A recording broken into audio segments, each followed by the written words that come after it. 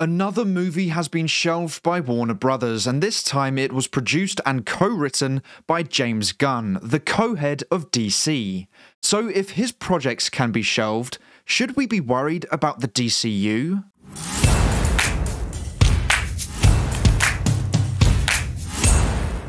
Hey everyone, welcome back to our movie news. Today's video is about a piece of news that was released last week, but more of this story has developed over the last few days. It's been a real mix of emotions, but one that ultimately makes Warner Brothers look bad and has DC fans a little worried about the future of the DCU. Now, this all started November 9th, when The Hollywood Reporter confirmed that Warner Brothers had shelved the Coyote vs. Acme movie, and the studio will be getting a $30 million tax write-off for it. This movie was produced and co-written by James Gunn and starred John Cena.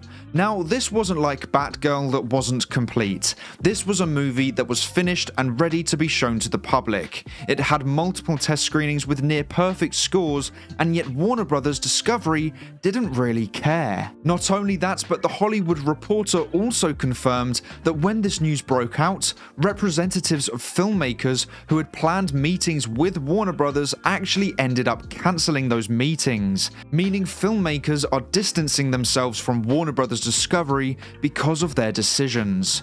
Now, already alarm bells should be ringing. Because of the way Warner Brothers act, they are having filmmakers distance themselves from them, which you never want to happen. Without filmmakers, you have no studio. Although it seems like Zaslav would much rather cut costs and have AI create movies for them. But fortunately, that is not allowed to happen. But what this shows first and foremost is the disconnect Zaslav has with his company, the industry he is in, and the consumer. His company is meant to be known as the director-driven studio. The industry he is in is all about telling incredible stories through movies and TV. And the consumer clearly liked Coyote vs. Acme. So Zaslav is completely out of touch with everything to do with filmmaking. And this isn't the first time he has done this. He first did it with Batgirl and then a Scooby-Doo film. He has no regard for filmmakers, he just cares about making money as quick as he can. The Hollywood Reporter did state that veteran film executives acknowledged that shelving a film for a tax write-off to avoid distribution and marketing costs can make an earnings quarter look better, but it can be short-sighted for a studio in the business of building franchises and a slate. Now, I wonder if Zaslav's obsession with making as much money as possible as soon as possible is due to the rumored interest from Universal to purchase Warner Brothers. I wonder if he is trying to make their earnings look better than they are to increase the price Universal would have to pay to purchase Warner Brothers Discovery. It is an interesting theory. Now, there is some good news regarding the Coyote vs. Acme movie, and that is that due to the massively negative reaction from filmmakers and audiences to that decision, Warner Brothers Discovery have reversed that decision. The studio will now allow the director to shop his movie to potential buyers, as in trying to sell it to other studios for them to release to the public. Which is fantastic news, and I really hope the movie is a huge success, because that would really show how incompetent David Zaslav is. I am so embarrassed at how I thought he would be the savior for Warner Brothers and DC. When he came into power, he was saying all these things that sounded truly promising, but as time has gone on, he's just revealed how clueless he is with all of this. Pamela Abdi and Mike DeLuca really should be the ones running the company, or at least should have far more control than they have, because according to Puck News, who revealed all this information before The Hollywood Reporter did, they claim that Abdi and DeLuca were the ones who convinced Zaslav to sell the movie to another studio. They understand the industry far more than Zaslav ever has, and if it was up to me, they would be in charge of DC right now. So, bringing this news back to DC, why should DC fans be concerned about this news? Well, because Coyote vs. Acme was a James Gunn produced and co-written movie that cost $70 million to make, and Zaslav would rather get a $30 million tax write-off than spend money on promoting this film and releasing it. And if Zaslav is willing to shelve a James Gunn movie, then who's to say he won't do the same to a DC Studios movie or show? Well, Deadline do. In an article released just last night, they report, "We understand that the filmmaker-friendly Gunn and Safran's green lights moving forward are bona fide and not in danger of any tax tricks." Which is great news for the DCU, as they are reportedly safe from Zaslav, but I don't know how much of that I believe. Now, I know Gunn says DC Studios is disconnected from decisions made at Warner Bros. Discovery, and Deadline reports that the DCU is safe from any tax tricks, but I just think that isn't as true as it seems. The way I see it, I see DC Studios having its own allocated budget from Zaslav, who gives that to Gunn, and then Gunn can decide what he wants to make with that money. But I don't think DC Studios is fully protected from Zaslav. At the end of the day, who owns DC Studios? Warner Bros. Discovery. And who is the CEO of Warner Bros. Discovery? David Zaslav. So Gunn may think he is safe from Zaslav's grasp, but that is only due to what Zaslav has said to him. And we know that what Zaslav says isn't necessarily what happens. Zaslav wanted to scrap a movie costing $70 million to produce, as he thought it wouldn't be able to make profit.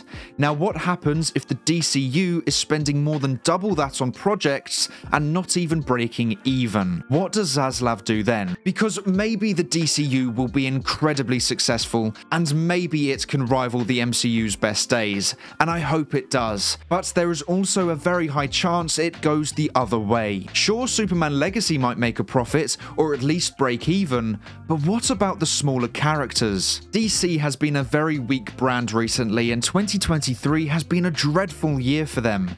The past 8 DCEU movies have flopped, the best being a $393 million Black Adam movie. So to expect movies about unknown characters like The Authority to make a profit surely is unrealistic.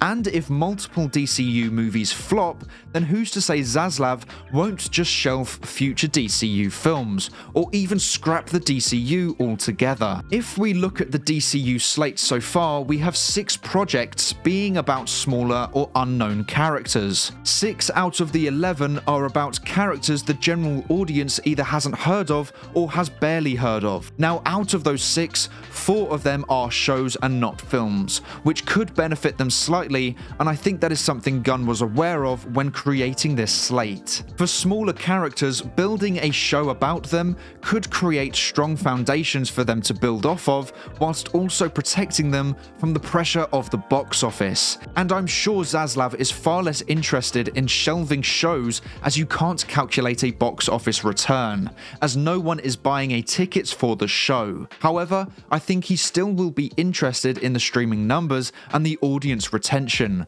and if the shows aren't watched by enough people to warrant more money being spent on these shows, then I think he wouldn't be afraid of scrapping them. Now, like I mentioned, I think Gunn has been smart as to how he is approaching this.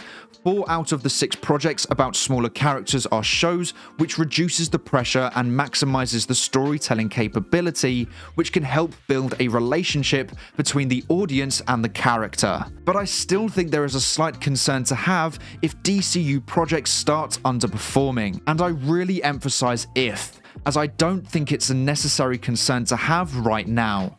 We don't know how audiences will respond to a DC reboot, and I think the future really depends on how Superman Legacy performs, but Zaslav is ruthless and very out of touch with the filmmaking industry. We don't really know how audiences will respond to a DC reboot, and I think the future really depends on how Superman Legacy performs. But Zaslav is ruthless and very out of touch with the filmmaking industry. So we could very easily see multiple DC projects being scrapped at varying phases of production because Zaslav doesn't think they will be profitable. Now, I don't think Superman Legacy will be shelved, but I also didn't think Batgirl would be shelved either. Obviously, Superman is a bigger character, but the point still stands. No one expected a film studio to shelve a movie that was more than halfway through production. So whilst Superman Legacy being shelved is very unlikely, with Zaslav, it's not off the cards. Hopefully Abdi and DeLuca can help Zaslav make the right decisions. For me, it's just frustrating. After years of uncertainty surrounding DC, I just want consistency and I want DC to be the best it can be. I don't want to be excited for a movie or show and then it never coming out because Zaslav doesn't approve. I'm really hoping Deadline are right with their article, but they have been a mouthpiece for the studio in the past, so I wouldn't be surprised if DC Studios were the ones who told them that their movies were safe to calm down fans. Like I said earlier, just because DC Studios think they are safe from Zaslav doesn't necessarily mean they are. But I really hope Deadline are right. So, do you think Zaslav would consider scrapping or shelving DCU projects if they underperform, or if he thinks they won't make a profit? And if so, are you concerned about the future of the DCU? Let me know in the comments below. But that is all for today's video. Thank you so much for watching. Please make sure to like and subscribe and turn on post notifications so you never miss a video. I hope to see you here again soon, so until then, have a great day. Bye!